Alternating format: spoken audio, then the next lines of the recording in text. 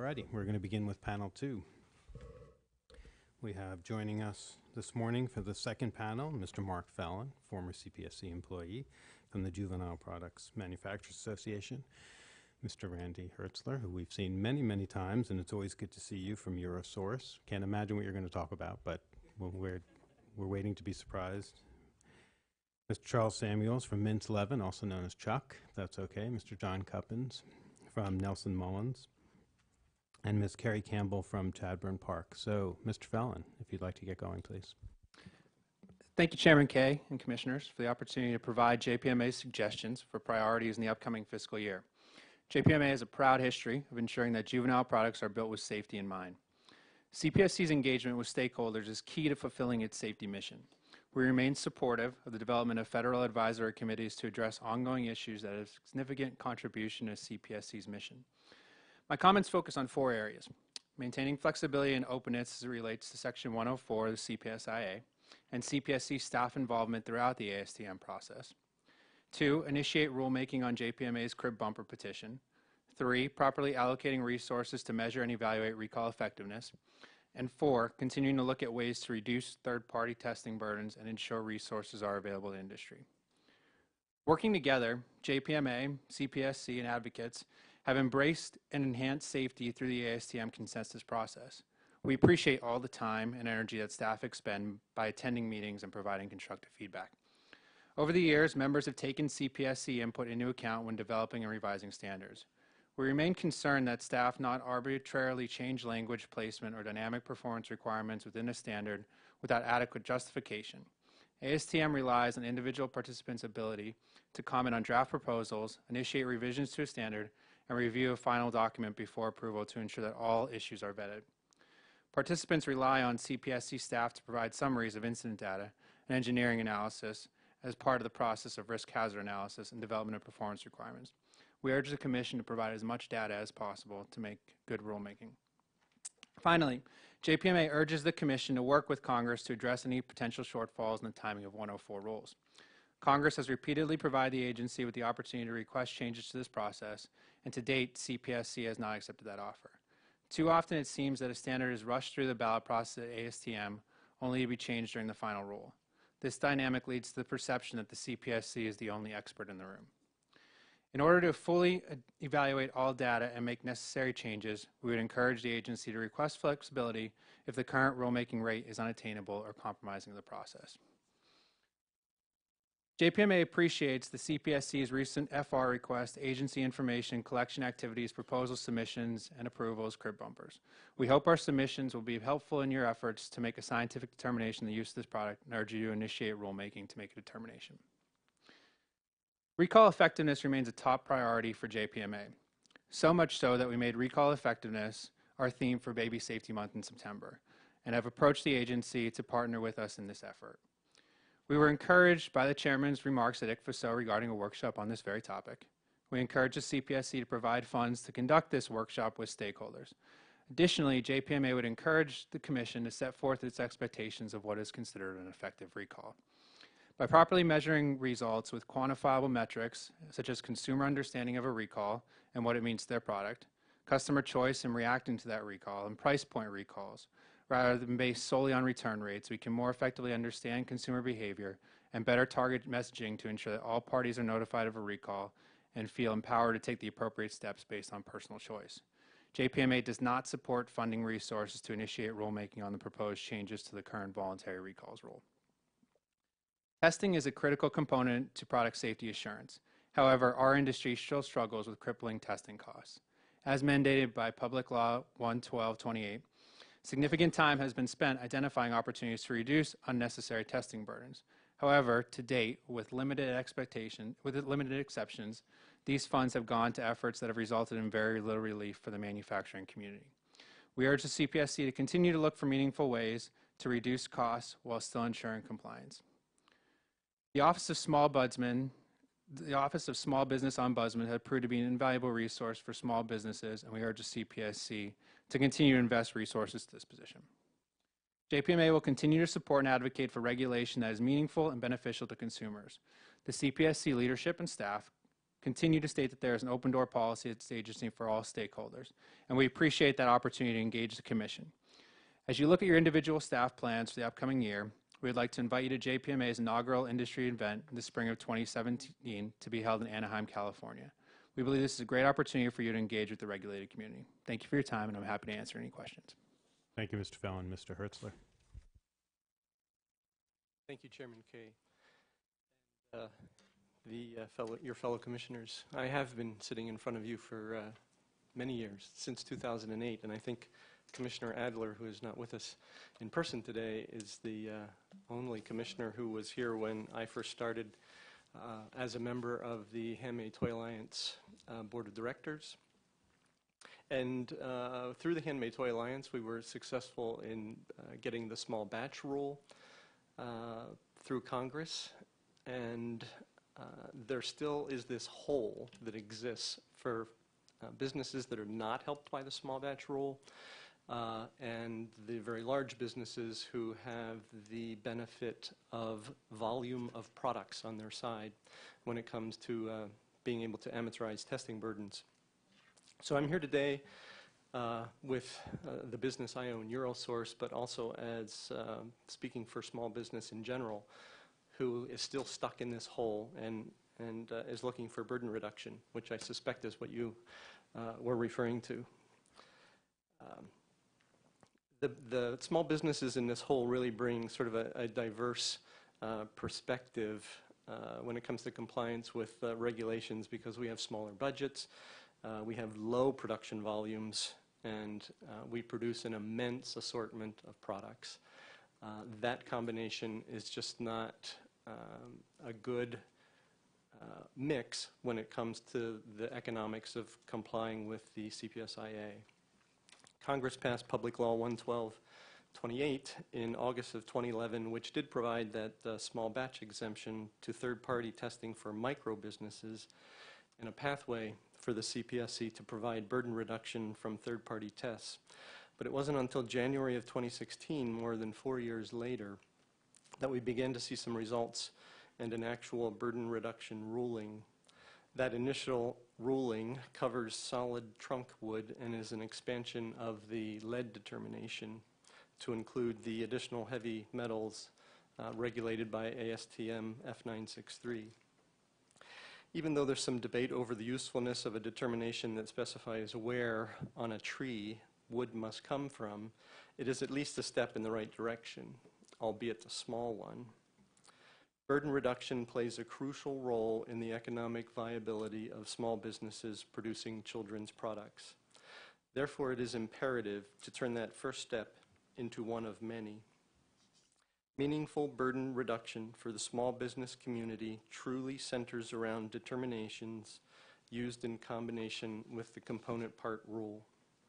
The opportunity is before the Commission to set a course responsive to small business by ensuring that burden reduction receives a much higher priority and that the forward progress continues.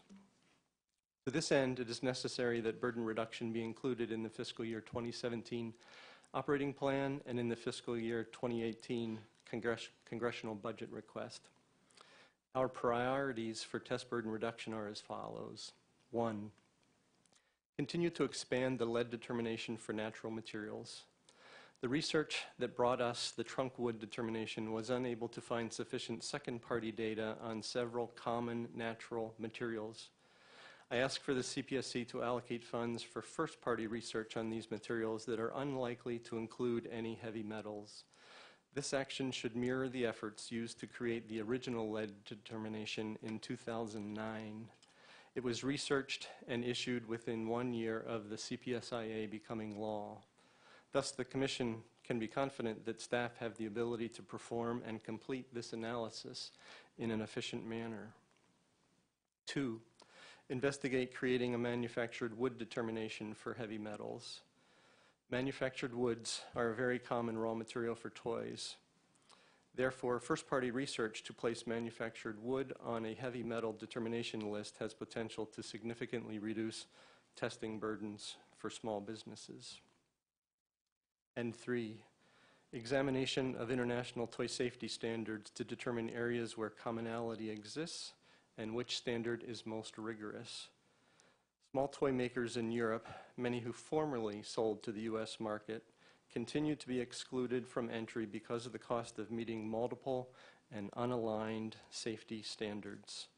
Unfortunately, testing laboratories, for various reasons, are reluctant to perform a single combination test certification to multiple standards. A compilation of requirements that identifies a single test reduces costs for businesses that must meet requirements from more than one jurisdiction.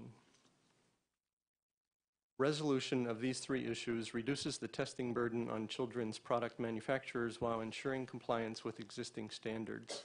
Exactly what Congress directed in 2011. Safety is not compromised.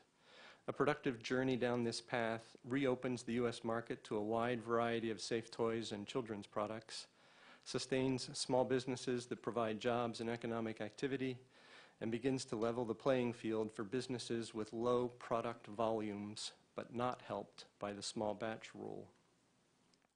In conclusion, small businesses are hindered by excessive costs in their efforts to comply with the CPSIA.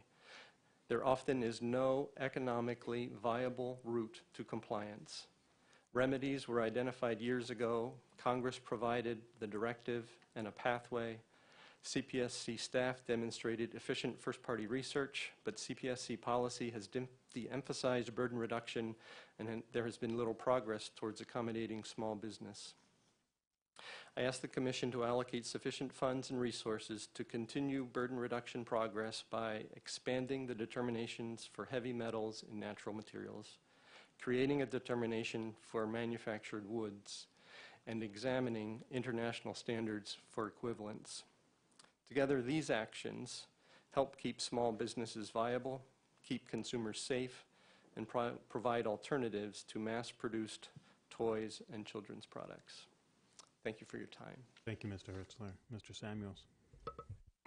Mr. Chairman and Commissioners, thank you very much for allowing me the opportunity to testify today. I'm speaking on my own behalf as a longtime practitioner before this agency and a strong supporter of the Commission and its mission. I'm here today to propose to you a modest project, low cost, low resource, to increase knowledge of and communications about reporting requirements and penalties, justifications, and amounts for late reporting. Let me start off with two propositions about which I'm sure none of us disagree. First, timely, self-initiated reporting is required not only by the law, but is essential basis for our successful federal safety regulatory regime. And we do have a successful regime. We understand that your job is not done, and it never will be, but I do think we should pause from time to time to recognize how good our system is. But a corollary to that is that companies who improperly delay or don't timely report hazards to the Commission should be punished. And that should be done primarily to protect consumers, but also secondarily to protect companies and employees who do comply with the law, the so-called level playing field. However, we have a problem, and it's a serious problem, and that is that there's a widespread perception among regulated industry, manufacturers and retailers, that the way the present penalty regime is administered is arbitrary and capricious, not based on proper consideration of relevant factors, and an abuse of discretion. To unpack those terms, by arbitrary we mean that random choices seem to be made based on personal whim rather than on any known reason or system. And by capricious, we mean that the actions are given to sudden, impulsive, and unaccountable changes. Now, this perception is undoubtedly exacerbated by the lack of transparency in Commission communications about the reasoning for both levying penalties and their amounts. It also, frankly, is exacerbated by public statements by the Commission and Commissioners that are exhortatory and often condemnatory in nature, that say, well, all companies need to do is just report. When in doubt, report. If there are any injuries associated with a product report. Now, frankly, quite often, this is very sound advice that I've given it many times myself, but it's actually not the law. The law requires a reasonable basis for a determination of a defect, a substantial product hazard, an unreasonably dangerous product. And it doesn't help, it only increases the gap between industry and the Commission when we have wild rhetoric on either side. And my proposal is we take this out of the media and we bring it right back here to the Commission, to the experts, yourself, your General Counsel's office, your compliance office, regulated industry, and consumer advocates, and we try and come up with a better system of understanding when penalties are levied, why, and what is the basis for the amounts. Now, there's two detrimental and, in my mind, unnecessary effects of this present situation. The first is that regulated parties can't properly defend themselves. They feel that there's a lack of due process. Outsiders don't understand what's going on. They don't know how to evaluate it, whether they be consumer advocates, the Congress, the press, or industry. And there's no way to evaluate the fairness of the situation. Overall, there's a sense of lack of justice and due process. Now, even companies that violate the law deserve justice and due process. Second, this has an impact on reporting. On the one hand, no doubt, the dramatic increase in penalty amounts in the last few years has significantly increased in some ways the amount of reporting. But frankly, it's also dampened reporting. And I know this for a fact, as does every other practitioner before this commission. Because we now have a terrible situation where if companies don't report at the earliest possible time, and we're not yet in a factual scenario where it's just patently obvious that you need to report, and we're in that big, wide, gray, ambiguous area, there's a huge hesitation to report because of the possibility, the probability of 20/20 hindsight and penalties. And this undermines the advice that people like myself have given for 30 years. When in doubt, report. You can work with the Commission. Often reports don't turn into recalls. The Commission will be reasonable. Let me make clear that we all own this problem. This problem was not solely caused by the Commission. It was caused by regulated industry in equal measure. We have a vague law and we have vague guidance, and industry supports that law and the way that it's written. We have very strong Section 15 and Section 6 confidentiality non-disclosure provisions, and industry supports those provisions. But the net of that is that we are hamstrung in the amount of information that can be provided on individual penalty cases or the Commission's thinking. But I don't think we've been creative enough to see how far we can push the envelope and still stay within the law. We also have the phenomenon, which is perfectly natural, that the General Counsel's office wants the maximum amount of discretion and the maximum amount of leverage on the parties that it's dealing with in penalty cases. Well, it's got it, but it's gone too far. And I think maybe we need to temper and balance the situation a little bit. If it wasn't for the existence of the ICFSO organization that we all are supportive of, we would have no exchanges on this issue with you other than in the context of individual penalty cases, which is the worst possible place for either you or we to attempt to set good public policy. Surely we can find methods of communication and transparency about your thinking on penalties and penalty amounts that are within the law and that don't undermine your critical strength of enforcement and enforcement discretion. I don't know what it's going to result in. Maybe it would be a change in the way you communicate about penalty cases. Maybe it will require some new guidance or policy that may require a more formal procedure. Maybe it'll just simply be exchanges of information by interested parties. But can't we, either through an advisory committee or much more informal workshops or formal or informal exchanges, perhaps use the Administrative Conference of the U.S. to find out what other agencies are doing, what is best practices, get some neutral experts to assist us all find a better way of communicating with each other on these important issues. And I would not limit it simply to the dollar amount on penalties, by the way. We've never had an explanation of the rationale for and how the Commission expects the new, relatively new requirements on compliance programs that are built into these settlements to work. And that would be worth understanding a little more deeply.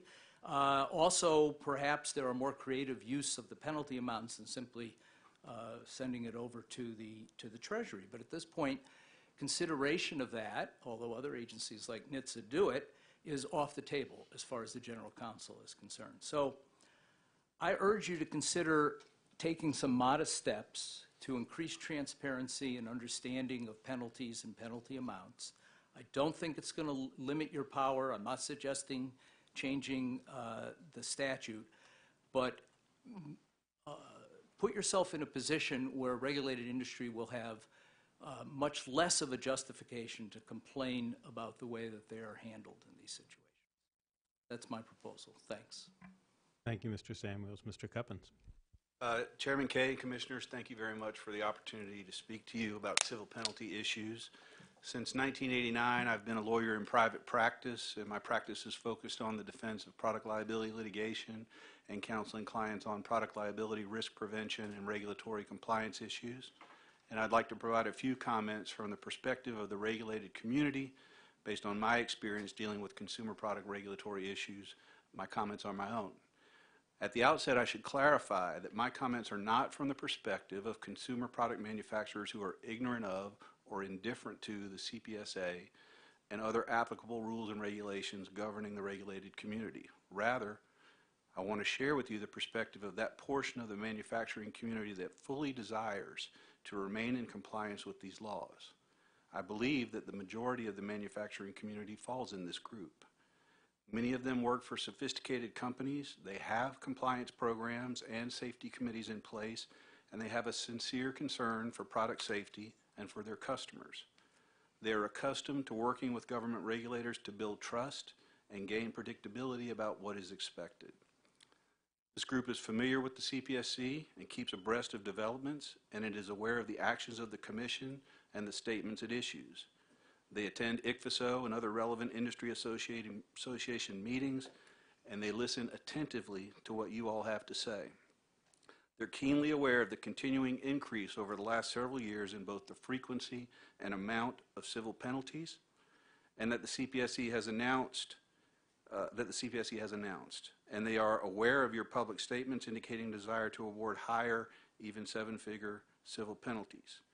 Candidly, their goal is that better guidance would lead to greater compliance, which will lead to fewer and lower penalties. But against this backdrop, more than anything, they want to understand how they can stay in compliance and avoid being the subject of a timeliness investigation or a civil penalty. This means that they crave more guidance about how decisions are made at several stages in that process. First, since the overwhelming majority of timeliness investigations stem from a determination of late reporting, they would like more guidance about what facts have historically been deemed by the compliance staff to constitute late reporting under Section 15B, and what fact patterns have been deemed not to be violations. These companies actively monitor internal and external feedback about their products, but it's not always possible to immediately identify whether one or two incident reports are evidence of a product defect or an issue that presents a substantial risk of injury. Some fit the pattern of user abuse or misuse, while still others appear to be quality, not safety issues. Often, more information is needed before a company can spot the possibility of something unusual, and then it needs to investigate to understand whether there is a safety issue that it should report to the agency. These companies are aware of the when in doubt report admonition, and they tend to err on the side of caution in giving the Commission a heads up about an issue. But this is a subjective process that is dependent on judgment calls, and they fear that staff reviewing the information with the benefit of hindsight may second guess what were reasonable judgments when the event were happening in real time. This fear is reinforced by their experience with compliance staff regarding its decisions about whether corrective action is needed, which demonstrates that even competent regulators may reach seemingly inconsistent conclusions. This creates an air of unpredictability that underscores that subjective judgment cannot be removed from the process, but the consequences of having this particular judgment call second-guessed are potentially so severe that more guidance is needed. Companies want a clearer understanding of the reasons they get flagged by the compliance staff for a timeliness review. Is this review done in every case? What about in a fast-track recall where no preliminary determination of defect was made and often less information about certain issues is demanded by the staff? Are certain industries or types of products targeted for review? What examples can the CPSC provide about the most common issues that cause a case to be flagged? And how long of an investigation before a report is made is too long? Are there useful examples, such as facts showing when a report after even a months-long investigation was deemed timely, from which we could learn? Will company engineers be allowed to talk to CPSC engineers before a case is flagged so they can explain what a product expert is considering when evaluating field information in real time? Is there an opportunity for fuller discussion of these issues before a case is flagged? Often a company comes away from a discussion about a corrective action plan with no idea that timeliness is even a concern, only to later hear otherwise by way of a timeliness letter. If they had known it was an issue, they would have provided more information and possibly avoided the expense of further proceedings. To many, the process of determining which cases merit a timeliness review is too mysterious, and it provides insufficient guidance to those seeking to remain in compliance. Better communication between the compliance staff and the companies with which they deal would lead to better compliance and improved safety.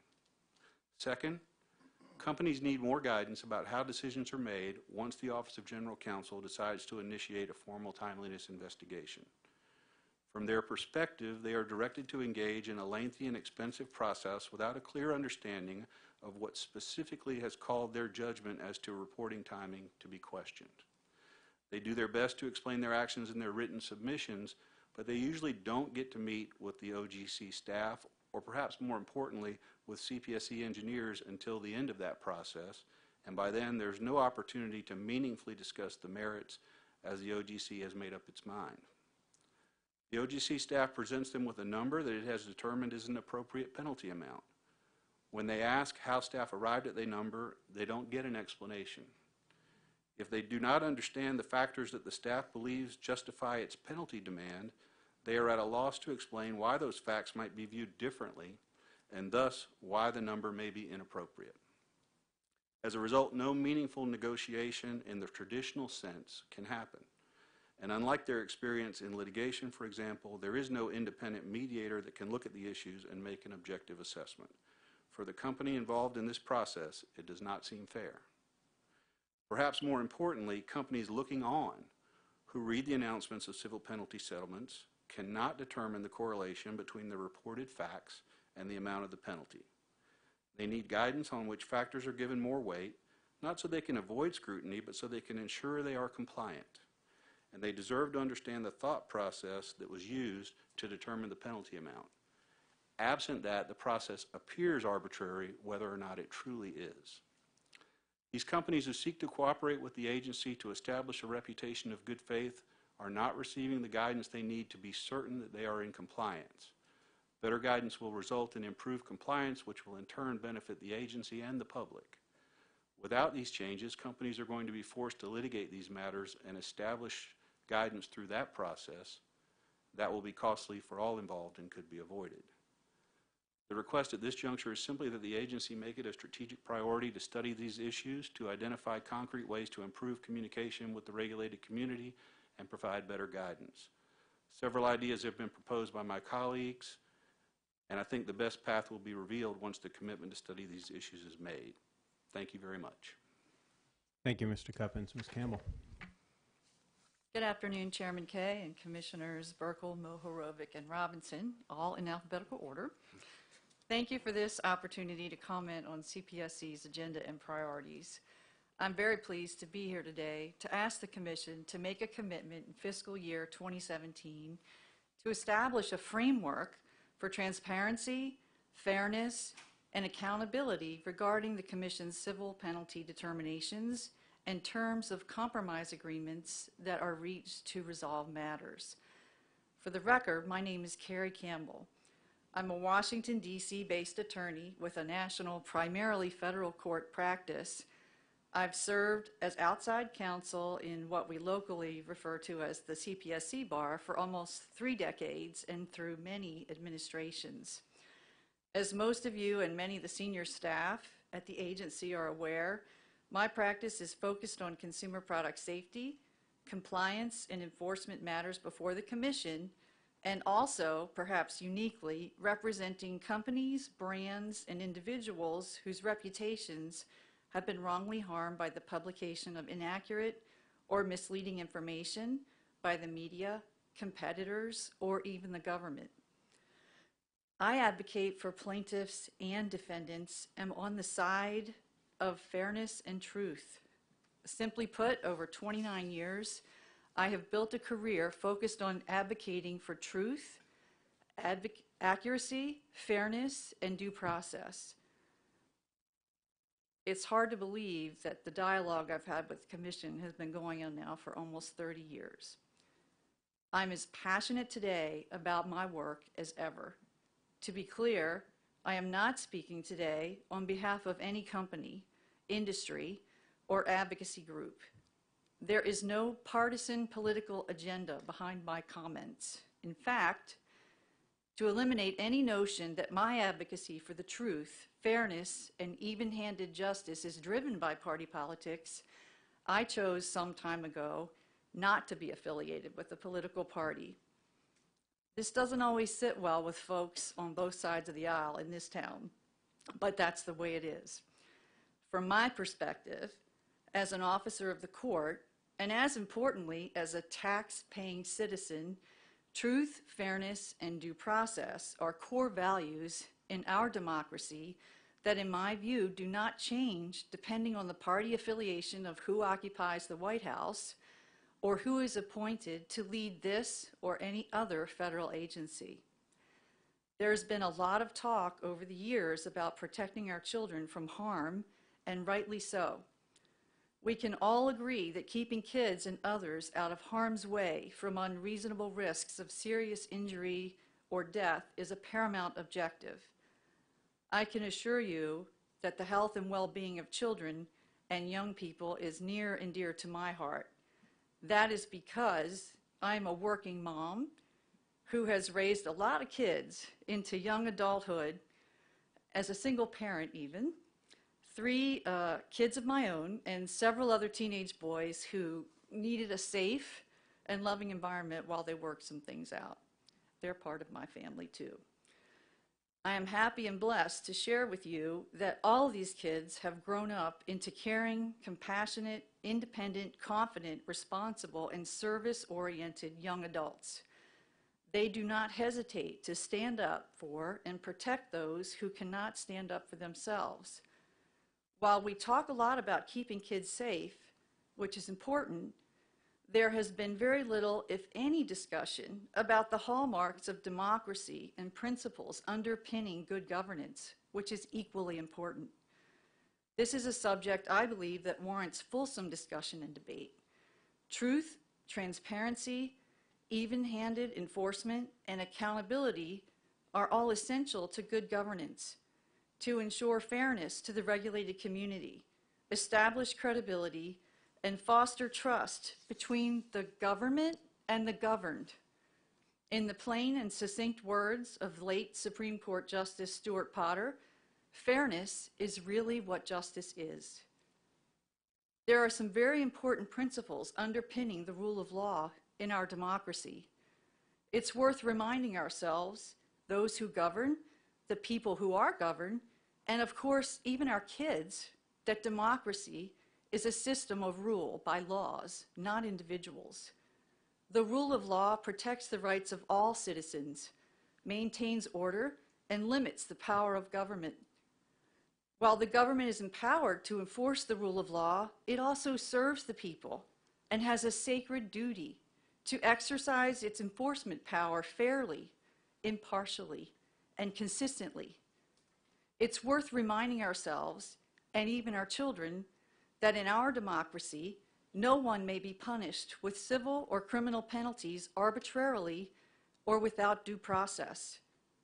I hope we all can agree that enforcing the law fairly, impartially, and consistently rises above partisan politics, personal agendas, and media attention.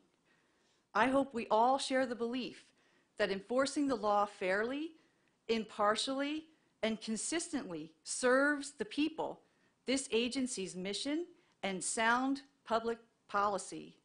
I hope we all can lead by example. Transparency is essential to good regulatory governance. The Commission has made clear that the agency has been empowered with great authority to levy severe civil penalties for non-compliance with the law. This is well understood.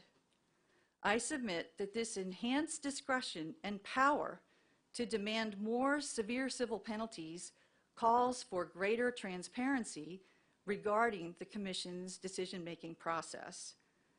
There is no shortage of authorities discussing the hallmarks of good regulatory governance. Based on my review of the literature, certain aspects of transparency are consistently emphasized across various government agencies in the United States and in other countries, including the following observations. Transparency fosters investment and competition by providing a regulatory framework that clearly and predictably defines the regulated community's rights, obligations, and risks. Transparency reassures the regulated community and consumers that sensitive civil penalty decisions are fair, impartial, and consistent. Transparency reduces arbitrariness by requiring regulators to publish and justify their decisions. Transparency fosters well-reasoned decisions. Transparency reduces suspicion of any improper governmental, political, or individual motives. And perhaps most important, transparency fosters credibility and trust, which is essential. There are some well-understood key elements for regulatory transparency that inform this issue. My review of the relevant literature discussing regulatory enforcement consistently reveals that there are certain key principles that are necessary to be adhered to establish good regulatory governance. The literature covers regulatory agencies here and abroad. As one example, 4 core principles are succinctly described in the regulatory enforcement policy of the Petroleum and Gas Inspectorate of the Queensland, Australia government. First, there's consistency. While each situation varies and local factors must be considered, wherever possible, a common approach should be sought when dealing with comparable circumstances. This provides greater certainty and fairness for stakeholders. Second, transparency. Regulatory staff shall demonstrate impartiality, balance, and integrity at all times and communicate clearly when compliance activities are undertaken. Third, accountability. Decision-making is made at appropriate levels with adequate checks and balances, including explanation, review, and documentation. Fourth, proportionality. Compliance activities are commensurate with the level of risk, the seriousness of the non-compliance, and of course the public interest. Other authorities identify and discuss additional elements of good regulatory compliance, including, for example, predictability, autonomy, participation, and open access to civil penalty-related information. Now more than ever, it's important for us to engage in a collaborative process to establish a framework for transparency regarding the Commission's civil penalty determinations. The Commission has been empowered with a range of enforcement tools to ensure compliance with the Consumer Product Safety Act and other laws enforced by the CPSC.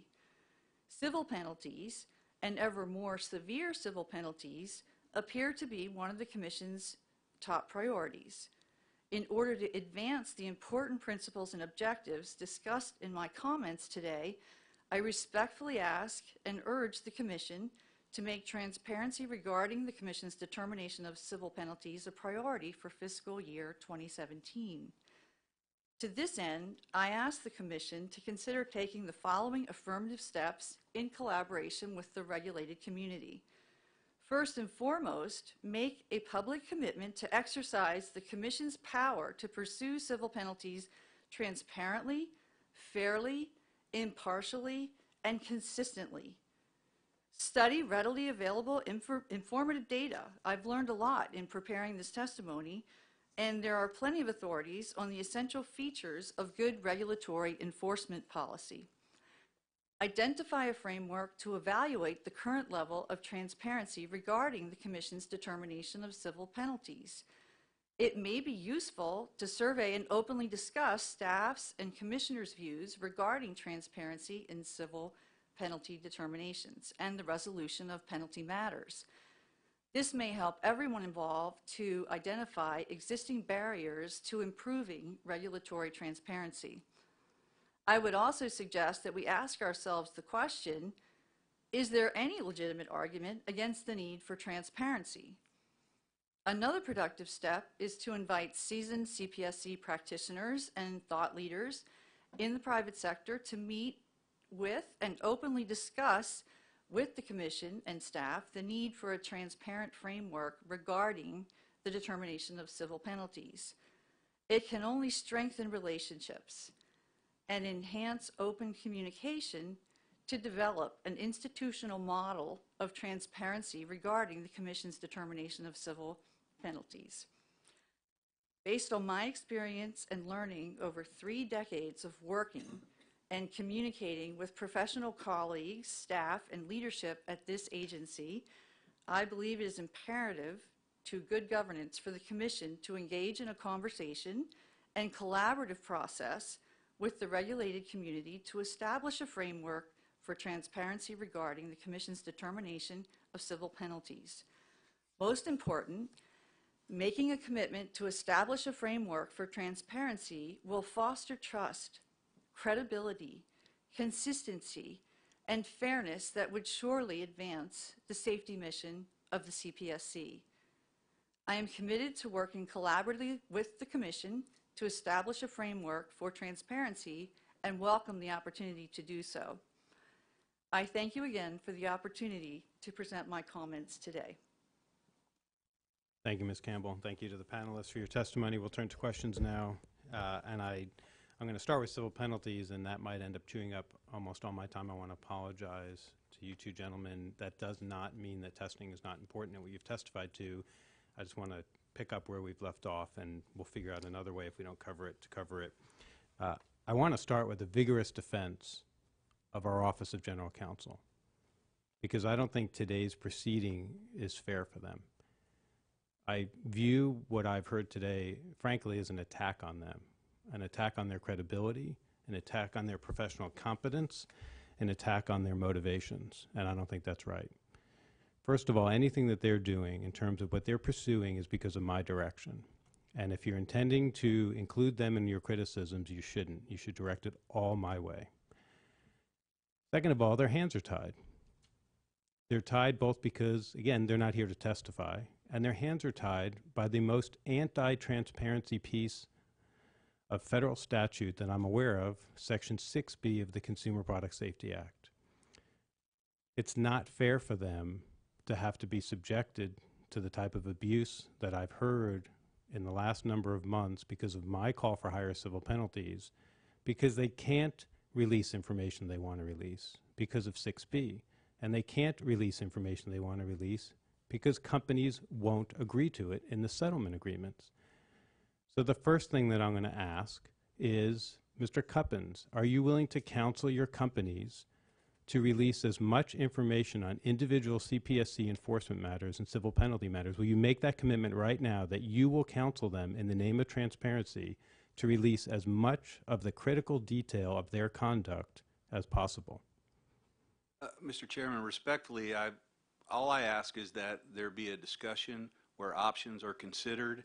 I think, as Mr. Samuel said, there may be opportunities for better communication between the regulators and the regulated community that don't run afoul of those restrictions, and I'm not in a position to prejudge how that discussion should go. But you appreciate that the companies control the information. They're the ones who object during these settlement negotiations. So if we have a company and we read, and I'm not going to get into any specific company, but if we read that a company has exchanged emails that says, let's continue to sell through and profit from that, and then we will report to CPSC and pay a tiny civil penalty, we can't release that information. I think that's important for the public to know. I would love to release that information, but it's companies, probably counseled by very sophisticated attorneys such as yourself, that don't agree to that despite the fact that the CPSC staff pushes for that. So I'm going to ask again, you've made a big pronouncement about transparency. Are you willing to do your part and ask your clients to acquiesce to the release of that information in individual civil penalty cases? Mr. Chairman, I mean, it's kind of a trick question, but I'm going to say that all I think that I can say is that there ought to be a meeting of the minds to discuss options. Certainly, among the options that should be considered are the issues that you've outlined, but it should also include whether there are ways to provide more guidance while maintaining anonymity. I appreciate that non-answer. Ms. Campbell, so let's put things in perspective here, because we're talking about priorities hearing. And I want to credit Commissioner Robinson and her staff for coming up with these details, or at least collating them and collecting them. In the last few years, or on average, we're talking about 500 or 600 Section 15B reports to the Commission per year. And then we end up with, I think it's, your numbers turned out to be for you maybe 19, 18 civil penalties in the 3 years that you've been in your position, 14 that I've had to consider in my position. Don't you think that fairness and due process, all the big terms that you threw out there, don't you think that had something to do with the fact that of the 500 to 600 reports a year, we're only talking about, on average, 7 cases that end up with the Commission voting? Don't you think that those numbers speak to the fact that the staff is following all of the very high pronouncements that you make? I think it's important to put that into perspective, that how few cases end up in a civil penalty relative to what we see, and that the system is working. When companies do report, they are being treated fairly, because I think if they weren't, you would see numbers that would be way off the charts. What do you make of those numbers? 500 to 600 a year that end up with only 7 in a civil penalty. Well, first of all, to that very specific. First of all, to that very specific question, everyone involved in the process would ask the fair question, well, how was it those 7? Why was it those 7? And how did we get at the number or whatever the determination was without getting into specifics?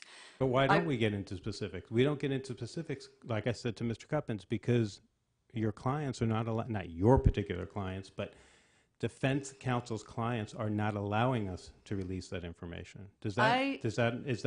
Is there an objection to that as a general proposition as an attorney? Well, what I want to say is I want to address that question very directly. Yeah. I want to step back for a moment first to say that my comments today, from my perspective, are in no way intended as a criticism to any staff member or person who's serving the public by their service at the Commission. But don't you think the implication of throwing out fairness, transparency, all of the things that you listed that underlie a democracy, you don't think the implication of throwing that out there is that there's an absence of those right now? No, I think, in fact, that we should robustly embrace those very important principles of governance the implication is we're not to embracing every them. agency. Excuse me one second. But Every what you're saying government. is that we're not embracing them then, right? Because you're saying we should embrace them. That's what I'm hearing, is that the CPSC staff, at my direction, is not embracing those principles. That's what I'm hearing you saying. What I am suggesting today is that when one looks at the literature and the learning and the research by folks smarter than myself on what makes good regulatory governance work, there are known factors, and that there are actually some established frameworks for how various regulatory bodies enforce the law and assess civil penalties. And I don't believe that establishing that kind of framework in any way casts any kind of criticism or aspersion on a staff, nor does it require that there be a accusation or aspersion somehow that the regulated community has impeded the ability of there to be some objective matrix or criteria or framework by which folks can see and understand how the commission goes about assessing any regulatory body. I'm Okay. not talking specifically or only about this commission. Got it. Thank you. And so let me just be clear. If we were to do that, if you were to counsel your clients, the defense bar, to release more information, and we were able to release more information and be more transparent about the factors that went into it in individual cases, and let's say that this entire everything that you're talking about, all these better I'm going to call it better because you're calling it good, which makes it sound like it's bad. I'm going to call it better, enhanced.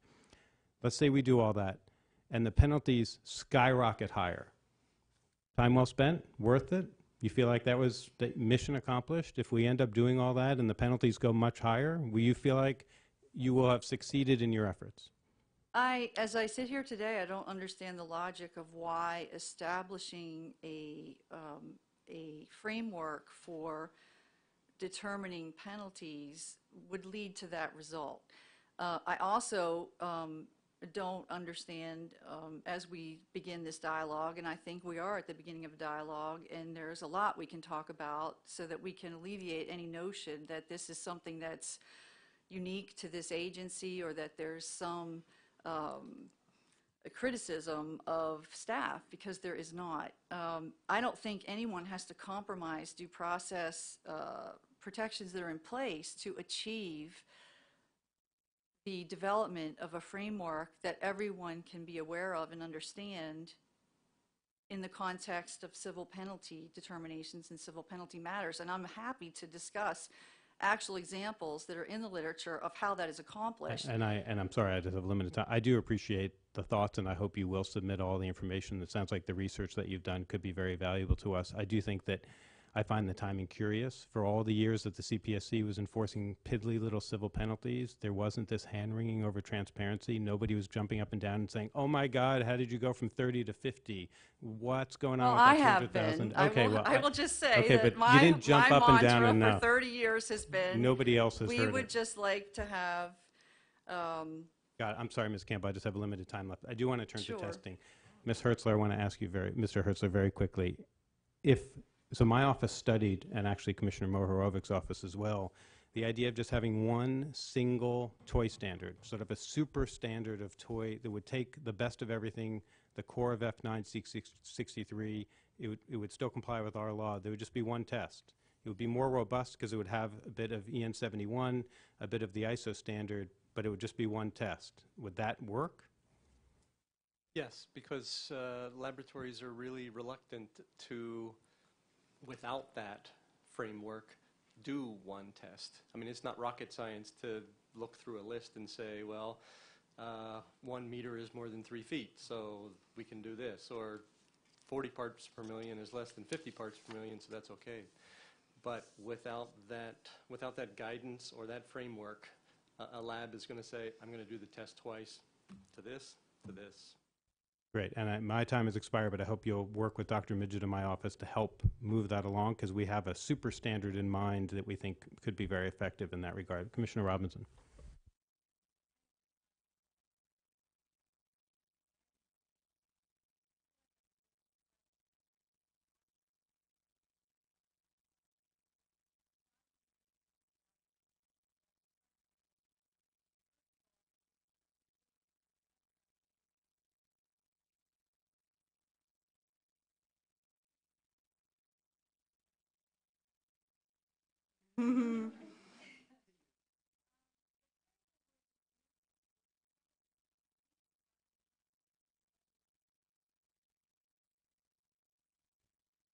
Okay?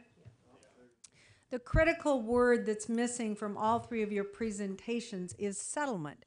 These are not levied fines. They cannot be arbitrary and capricious, as you say, Mr. Samuels.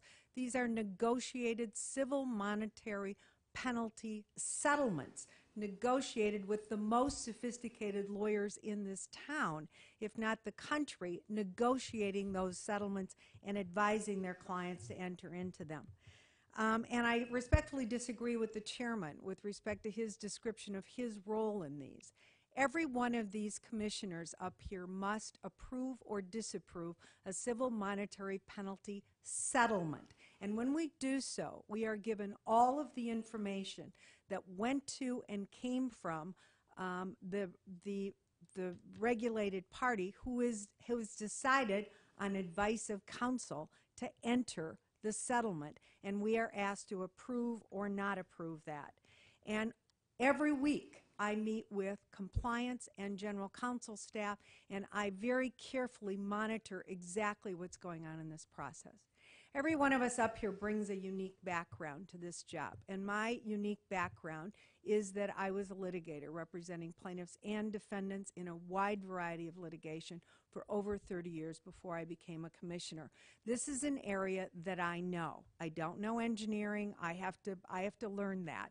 I don't know chemistry. I have to learn that. I do know law, and I do know settlement. I have entered into hundreds of them on behalf of, well, my clients have on my advice. And I am proud of our compliance staff and with our general counsel's office with the way that they approach these settlements. Now let's talk for a minute about this complaint of transparency.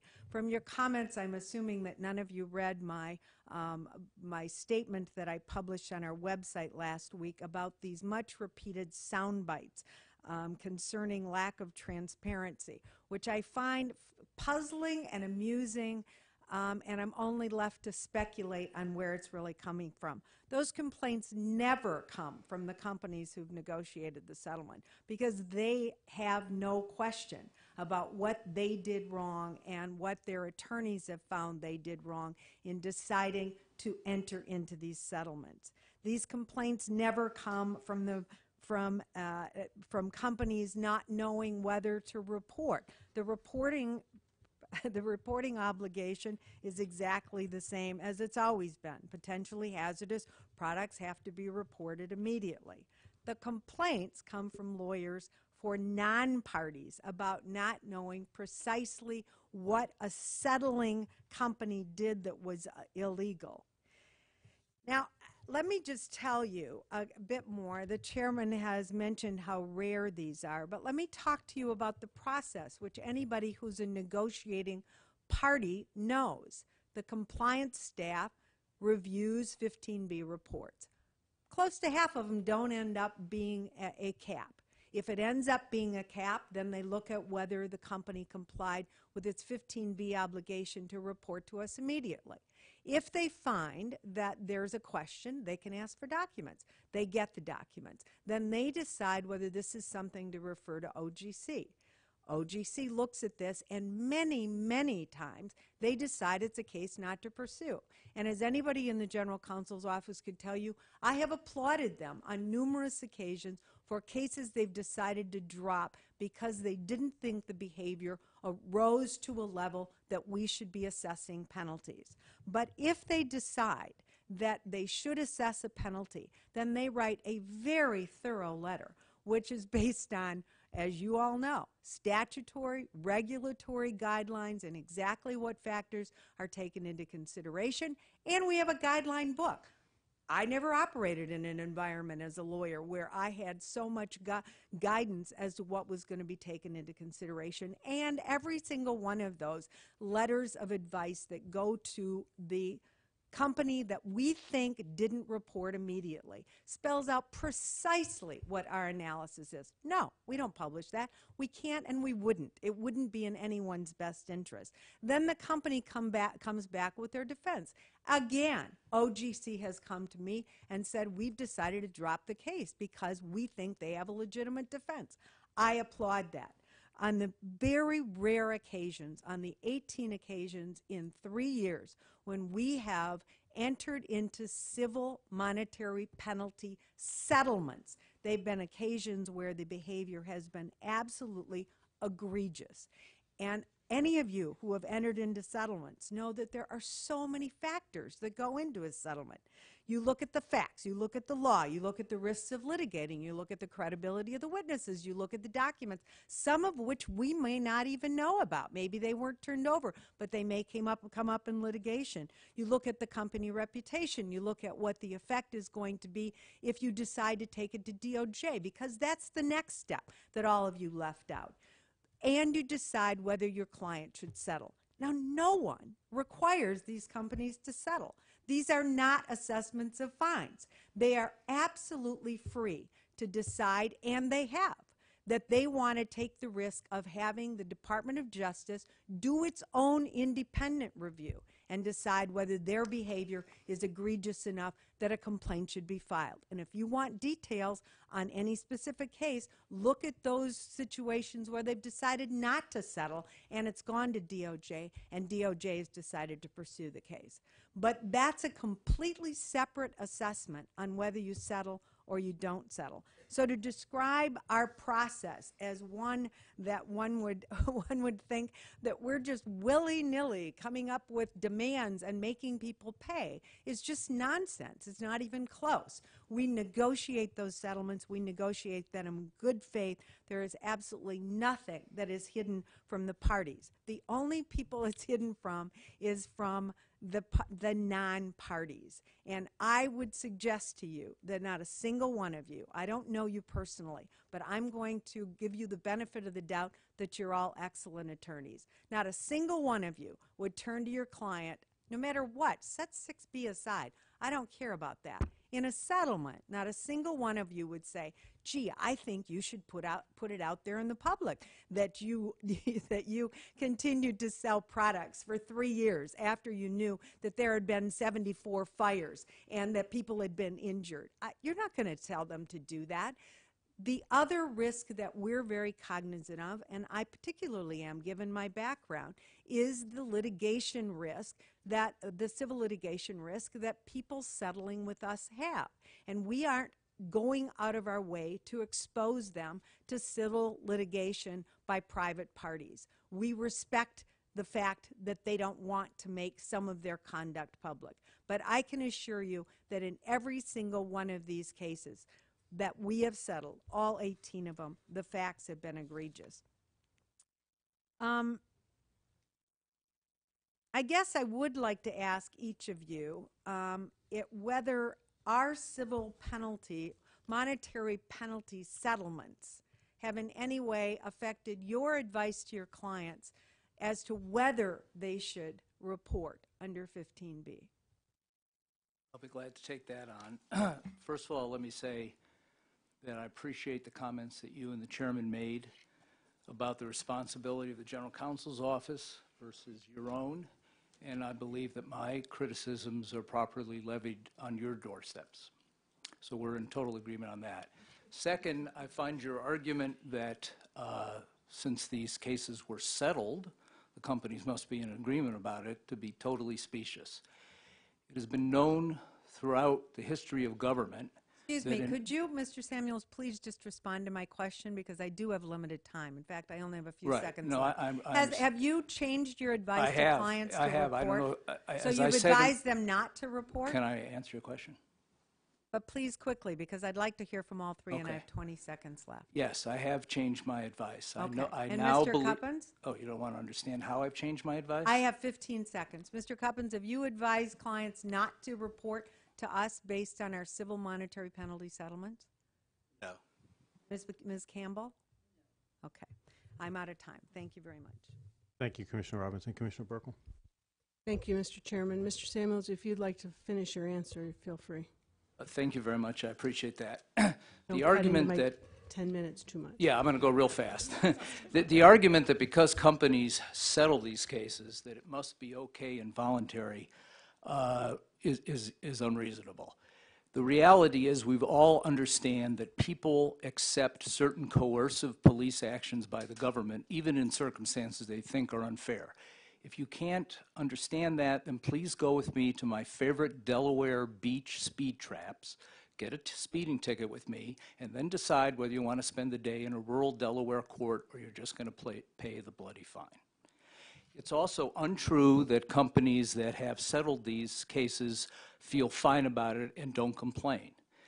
They don't complain about it publicly because they've just signed a settlement document, and they don't complain about it publicly because what they want to do is get the heck out of town and have nothing more to do with the commission. It actually takes practitioners like us who can look across clients, not representing today any particular clients, to try and give you the lay of the land. And I'm sorry that Commissioner Robinson is unreceptive to it. Thank you. So let me go back to where I was going to begin my comments. First of all, the chair referred to throwing out big terms like truth, accuracy, fairness, and due process.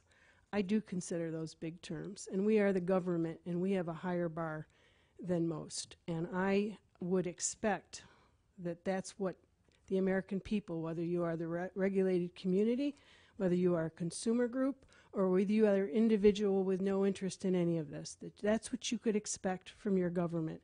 And the tone of this country is such that people don't believe that they can trust their government. And that is a very, very sad state of affairs. The other point I want to make is that when we have people who come in to testify for the priorities hearing, it is an opportunity for them to come in with their priorities and ask the commission to consider them. And it appears to me, from what I've just witnessed, that when someone comes to the table and offers what they believe should be a priority, if the commissioners agree with it, my two colleagues who went ahead of me, then there is a love fest. If they don't, then there is an attack on a person who is coming in here not to criticize the process, but I heard from all three of you that you are looking for an opportunity to sit down with the commission before hair is on fire, before there is a crisis, before there is a problem with the reporting, and sit down and try to figure this out. And it's always better to build relationships before the fact. And that is what I heard.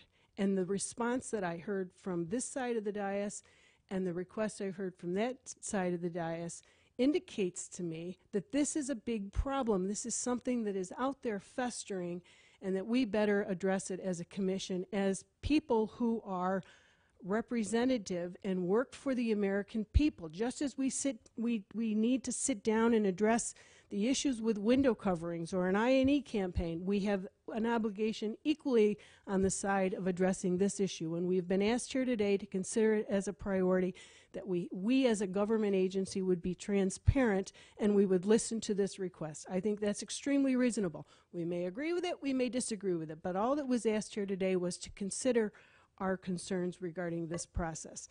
I want to talk about the sparseness of these settlement agreements. One of the reasons is, and I was going to say this, and I was going to say, well, because we don't have any little ones. There's a lot of probably reporting violations that could merit a much smaller civil penalty, but that's not in any discussion. You know, should we have it tiered? Should we, for the first violation, have it be $500? And then it goes up based on the number of violations and the severity of the violation.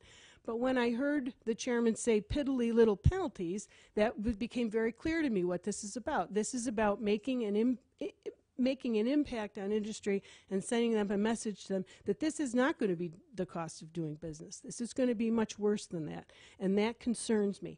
Our interest should be safety on both sides of this discussion. Our interest should be getting unsafe products out of the marketplace. Our interest should be helping industry understand these vague, and I say vague because they are vague, the reporting requirement. And then beyond that, helping them to understand what drives this agency.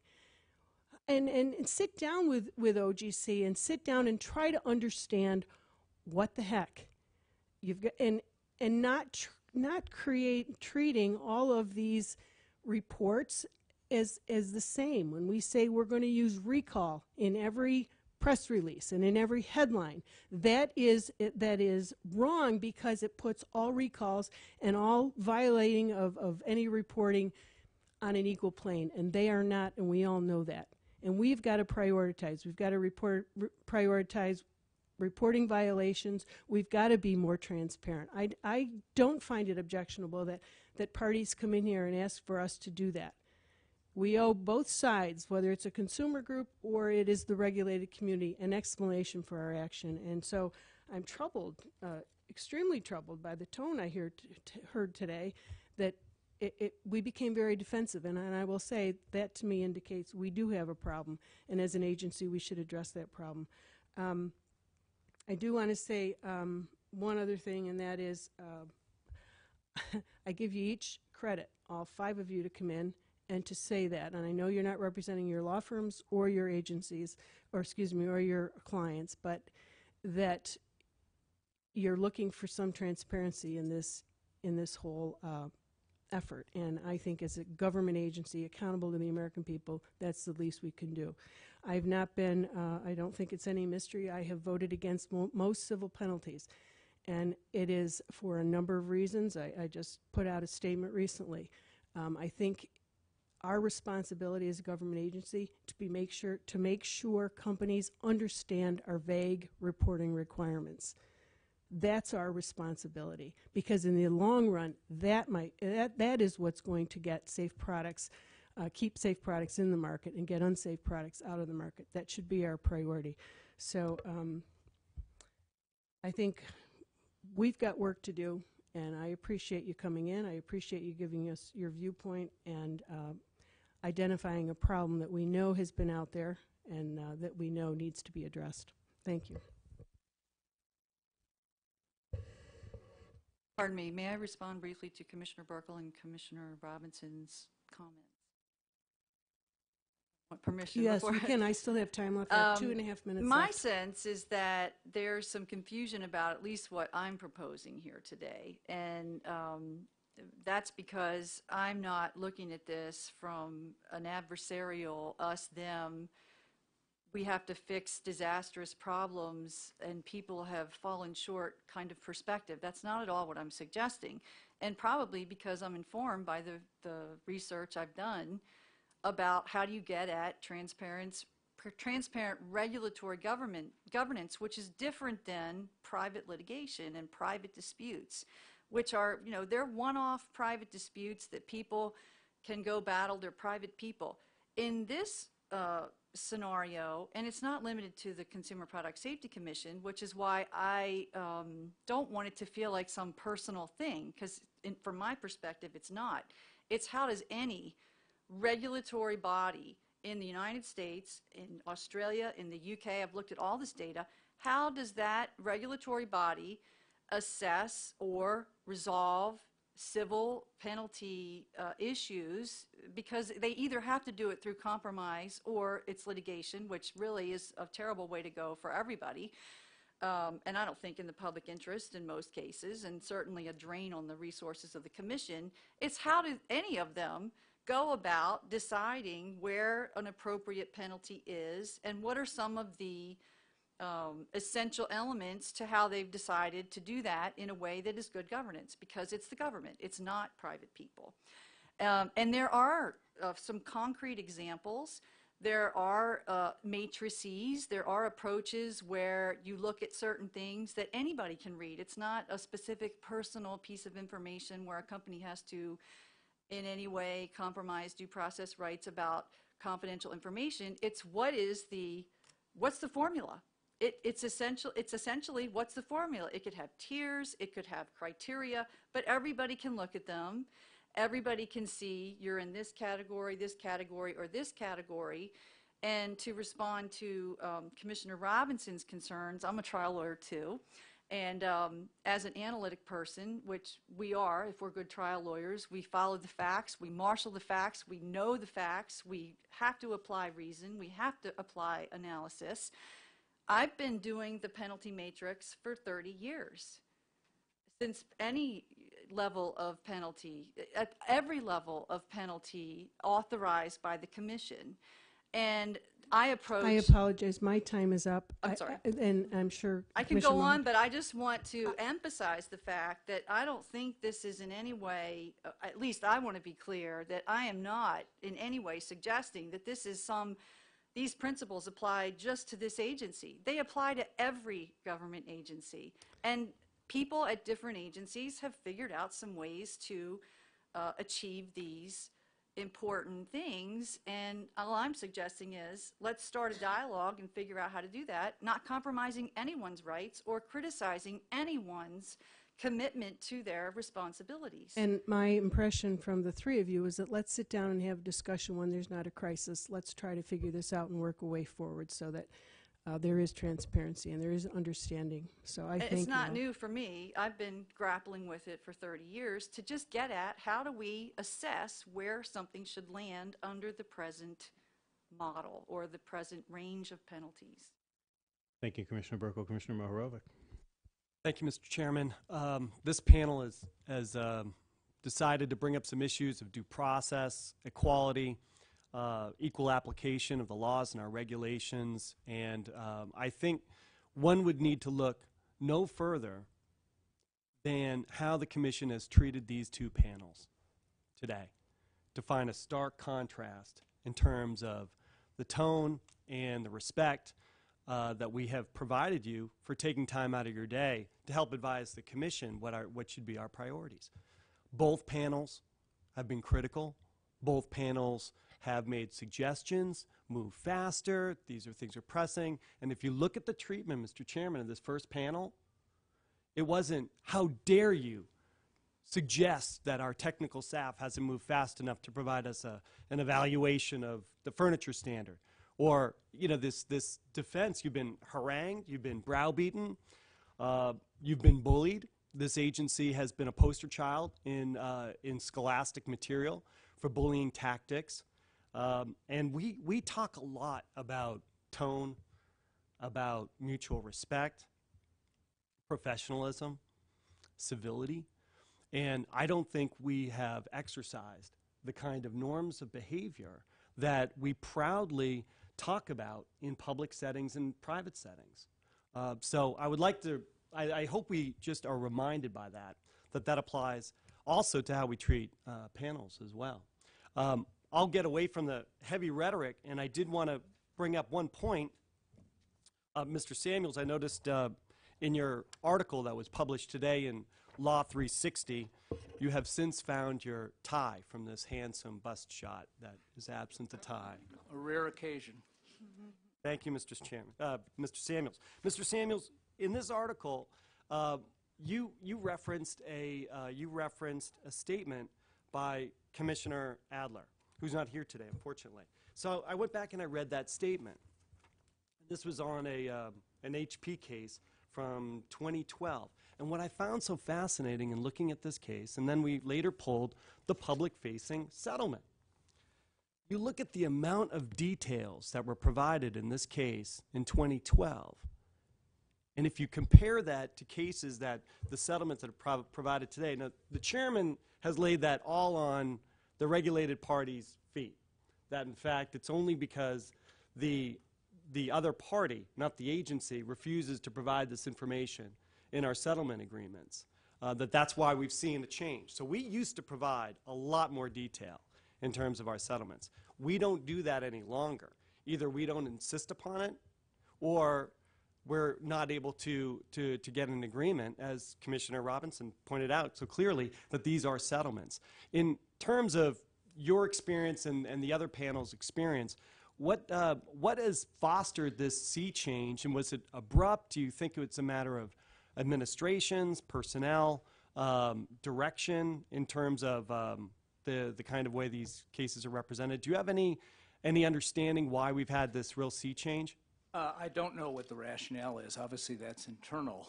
But I do think that we haven't been thinking outside of individual cases how far we can go to disclose information, both about specific cases and about general principles. And that's actually the process that I suggest. And Commissioner Robinson is right.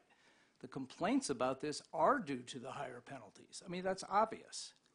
It doesn't matter hardly as much if it's a few $1,000s than if it's millions of dollars. But fair enough.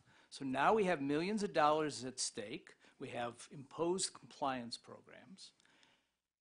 We have these much heavier obligations and penalties, and we should have better explanations so that regulated persons can understand what the thinking of the commission is and how these various factors are weighed. I find it hard to believe that we can't do better than we're doing now. Likewise, I don't know what the motivation is in the changes, but I think that, you know, good corporate citizens who want to do the right thing are confused and find the process mysterious.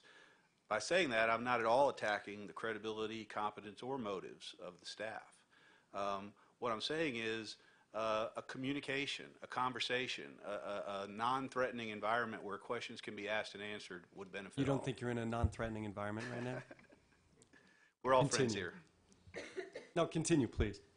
That's all. I just think the point is that, you know, as you said, you know, our opportunity to bring these issues forward, not on behalf of specific clients, hopefully, you know, put some issues out there that clients secretly would like to have addressed, but don't feel comfortable being the target for.